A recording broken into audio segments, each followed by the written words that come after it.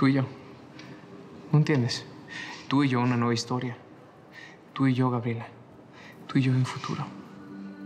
Lo que hice por ti y por Constanza, entienden, lo que no fue por dinero. Y eso me sorprende más a mí que a ustedes. Porque yo no soy así. Porque por ti hasta puedo llegar a ser un buen tipo.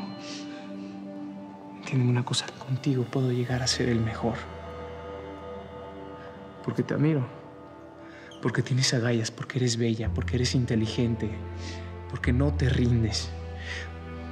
Porque esos ojos que parecen penetrarlo todo. Porque esa mirada me hirió y me cambió la vida. Y aquí estoy, rechazando un cheque por una fortuna que nunca había soñado en mi vida. Gabriela, entiende que todo lo que he hecho lo he hecho por ti. Para ser digno de tu mirada. Porque te amo. ¿Que tú me qué? Dijiste que me amas. Que estás enamorado de mí. Hasta los huesos. Ay, ya, Lucho, qué payaso eres. Ahora sí que me la hiciste. Casi me lo creo todo. Tú enamorado de mí. Es la verdad, Gabriela. ¿Por qué no me crees? Porque a ti no te creo ni los buenos días, Gaudini. Pero tampoco te voy a permitir que te burles de mí, ¿me oíste? No me estoy burlando de ti, feita. Te juro que nunca había hablado tan en serio. Jamás le había declarado el amor a una mujer. Pero lo que me está pasando contigo es real. Te quise desde que te vi en ese infierno. Arruinada, con el pelo mal cortado, con la mirada perdida, llena de cicatrices. Tú estás loco. Sí, eso mismo pensé yo. Lucho Vampa, estás loco. ¿Cómo te puede gustar esa mujer cuando has tenido en tus brazos a las mujeres más bellas? Hasta llegué a creer que era lástima. Hasta la noche que me ayudaste a escapar.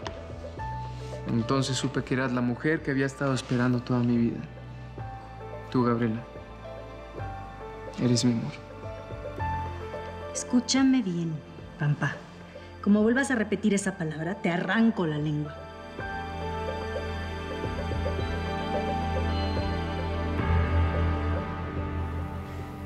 ¿Estás seguro que te quieres ir a Europa con mi madre? Sí. Sí, quiero alejarme de todo. Sabes que puedes contar conmigo. Te quiero como si fuera tu padre. Pero no lo eres. Y mejor, porque me daría muchísima vergüenza. David. Como la que siento por ser hijo de Fernando Beltrán. David, no seas así. Te lo pido por la memoria de tu madre. A ella le gustaría que nos lleváramos bien. Mi mamá estaba loca. Yo de ella solo recuerdo cosas buenas. Tú deberías hacer lo mismo. No. Yo prefiero odiarla. Así no me hace tanta falta. David, espera.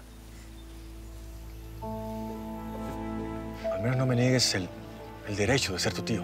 Tú alguna vez me dijiste que los dos le fallamos a mi mamá. A lo mejor es la vergüenza que no nos deja ser amigos. Adiós, tío.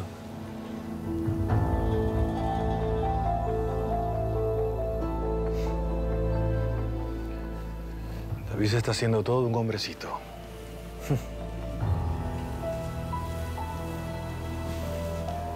Tu hijo ya es todo un hombre, Gabriela.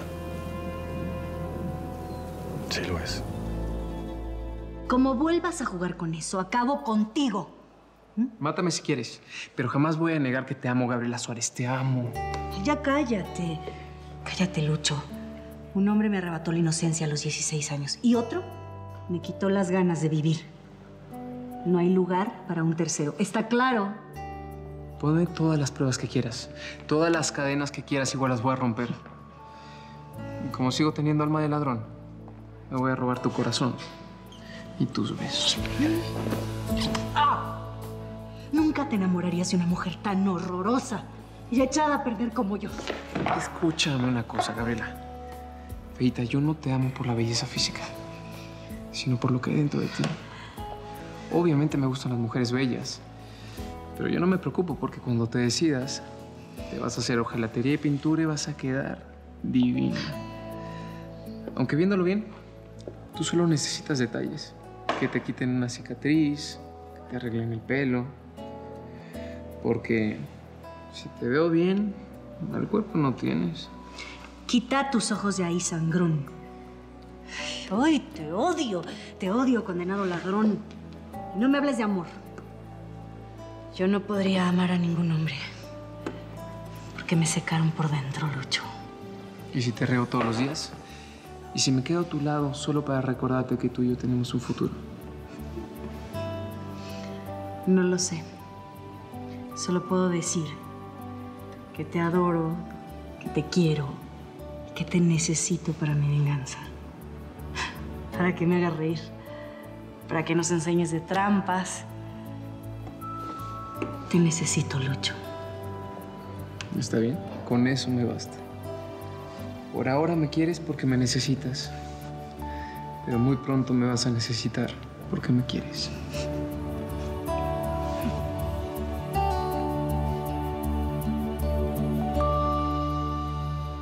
En el testamento del señor Isaac Goldstein deja muy claro el deseo que nunca pase su fortuna a manos de alguien quien en vida maltratará tanto a su sobrina.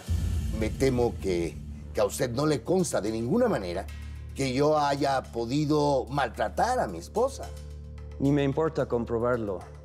Es la última voluntad de nuestro cliente por más de 25 años. Así que mi lealtad está muy definida. Sí, yo lo entiendo perfectamente. Pero su hijo, el hijo de Constanza, tiene todo derecho a recibir la herencia de su madre. Desgraciadamente, su hijo también la perdió. Me temo, abogado Kelly, que voy a impugnar ese testamento. Es inútil, ya la herencia ha sido repartida entre muchas instituciones de caridad. ¿O qué piensa hacer? ¿Levantar un juicio contra ellas? De antemano le advierto que es menos que imposible que usted gane la demanda. Pero si así lo quiere, nos veremos en la corte de este país, donde usted no tiene ninguna otra influencia. Me gustó la mordida, ¿eh? ¿Qué pasó? Cuéntale. Pues nada, lo que tenía que pasar. Que Gabriela me robó y me convenció para que me quedara con ustedes, porque sin mí no son nada. Ya no mientas, Lucho, Danta. Eso sí, quería aclararles una cosa. La próxima vez que me ofrezcan dinero que no sea por una cantidad tan miserable, porque no la voy a aceptar. O soy socio en el negocio, o no soy nada. Engreído, insoportable. Eres más que nuestro socio. Eres una maravilla. Y se va a quedar con nosotros. Va a ser nuestra mano derecha para enfrentar a nuestros enemigos. ¿De verdad nos vas a ayudar? Bueno, ya que están tan insistentes con el tema de la venganza, lo voy a hacer. Pero eso sí, permítanme hacer algunos cambios. ¿Qué te pasaba? Como que no tenías muchas ganas de hacer el amor, ¿no? Todavía no se me olvida que me rechazaste la última vez, Antonia. Me dijiste que ya te había aburrido y eso duele. Bueno, pero ya se me pasó. Te demostré que me hacías falta, ¿no? Pues sí, pero ¿eso de qué me sirve? Si ya te vas a ir a Europa y quién sabe cuándo te pueda volver a ver. Ya me las arreglaré para verte cuando tenga ganas. Pues mira, me estás dejando solo y no soy de hierro. Pues más te vale que lo seas.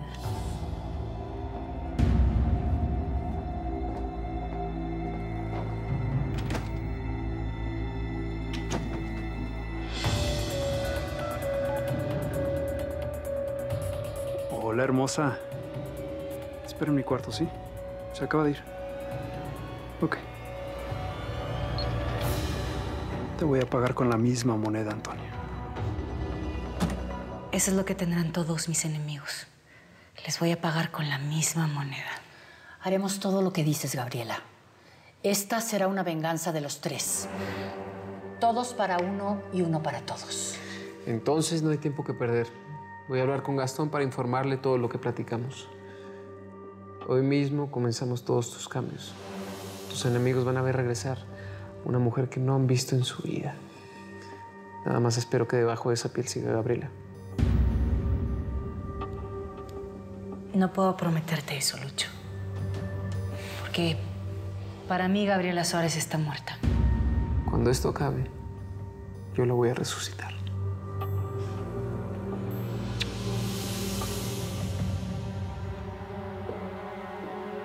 ¿Por qué te habló de esa manera? ¿Acaso ya te declaró su amor? Sí. Dime una cosa. ¿Lucho te dijo lo que sentía por mí? No, pero yo lo sabía. Te ama sin maquillaje, sin belleza, sin vestidos.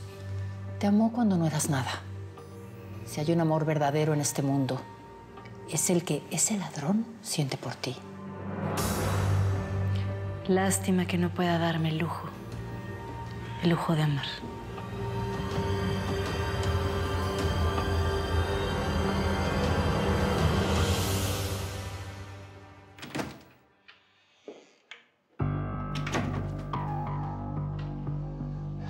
Mi vida, qué sorpresa más hermosa, corazón. Pero es muy temprano. ¿Qué haces aquí, mi vida? Es que te quería dar una sorpresa, mi presidente. Me encantaría tener tus piernas en este momento, pero preferiría que fuera en la intimidad. Corazón, tengo una junta. No puedo estar contigo ahora. Ay, pero nada es más importante que esto, mi amor. Mira, por favor, cierra los ojos. Qué rico. Sí. Qué sorpresa me vas a dar. A ver. Ok. Me gusta el juego. Ábrelos. ¿Qué es eso? Mi amor, ¿no adivinas? No. ¿Vas a ser papá?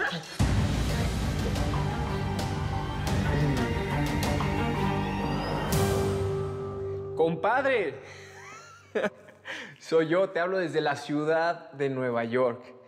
¿Qué crees? Queremos que te eches una vuelta por acá. A ver.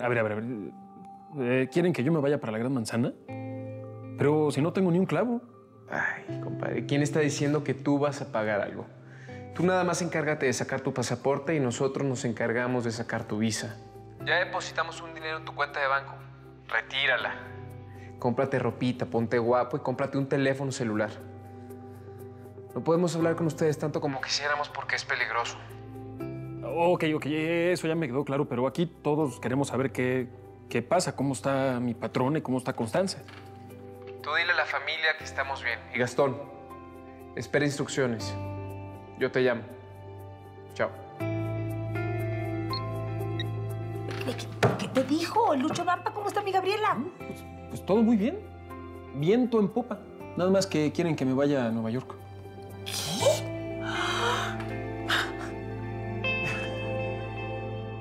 ¿Eres estúpida o qué? Esa criatura no puede nacer. Tendrías que haberte estado cuidando, tomando pastillas anticonceptivas. Pero no sé en qué estabas pensando. Soy el presidente municipal de San Pedro del Oro. No puedo tener un hijo tuyo. ¡Piensa! Pues sí, Julio, pero yo no lo busqué.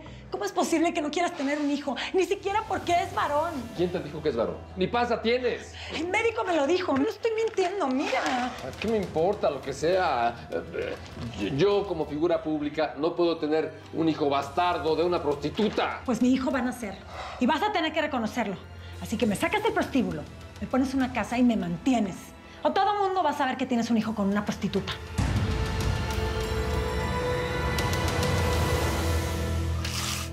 Qué bueno que conseguiste este sillón. El escritorio ya me estaba causando escoliosis. Sabía que te iba a gustar. Aquí vamos a hacer todas nuestras fantasías. Y pues tengo que tratarte como lo que eres. Una gran dama. Mi diosa. Tú eres un huracán de pasiones. Un volcán en erupción. ¿Qué más? Háblame. No, eso no me basta. Dime que soy más macho que tu marido. Eres puedo más macho. ¿Verdad que sí? Que estoy más dotado. Ay, claro, eres el más macho que he tenido en la vida, en la tierra, mi chacón. Más que tu marido. Ay, ¿verdad claro. que más que tu marido? Más. Más, mi chaconcito, más. Eres el que se sabe todos los chismes de aquí. Quiero que me digas todo lo que sabes sobre Aníbal y sobre Constanza Goldstein. ¿Y eso? ¿A qué te interesa, eh? Uno nunca sabe cuándo va a necesitar esa información. Está bien. Pues pregúntame lo que quieras. Si ya me confesaste, ya que no.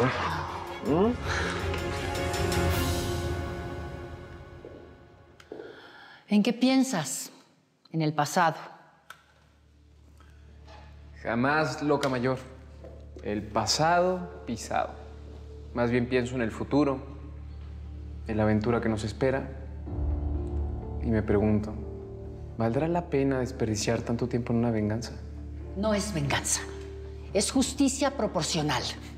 Y claro que merece la pena. Somos las manos de Dios. las manos de Dios y se puede saber quién les dio ese cargo. Nosotras y nuestra sed de justicia. Nada más espero que esa justicia no se vuelva en contra de nosotros.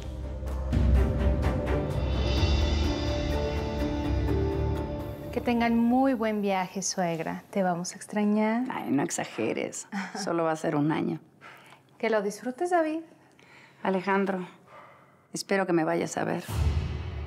Eres el único hijo que me queda y me gustaría que estuvieras cerca. Ah, ya, hola, qué flojera. Me dan 1000 flojeras las despedidas, vámonos. Bye. Adiós.